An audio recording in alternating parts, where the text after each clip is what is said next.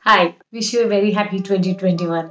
I think all of us have been waiting for this year, and I hope it brings us a lot of health and back to normalcy that all of us have been craving.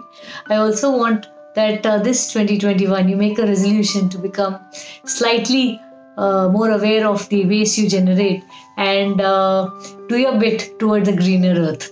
So, something that has been bothering me for many years is that the sanitary napkins that we use every month.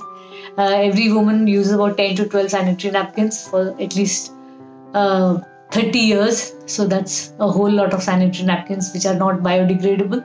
And they go into the landfills because they can either be incinerated, which causes air pollution, or they can go into the landfill and cause soil and water pollution. So I've been looking for options. I was not very comfortable with the menstrual cup because I didn't want to insert a foreign body into me. But I'm sure a lot of women have tried it and they're very happy with it.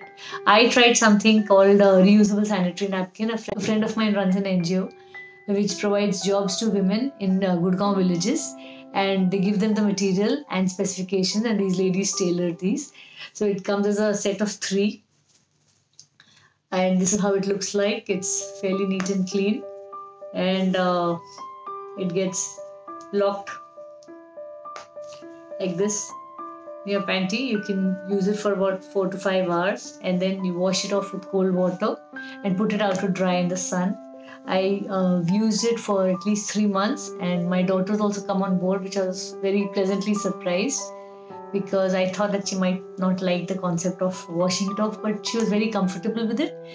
Multiple brands are available online. I have purchased from two different websites and I found the product very useful.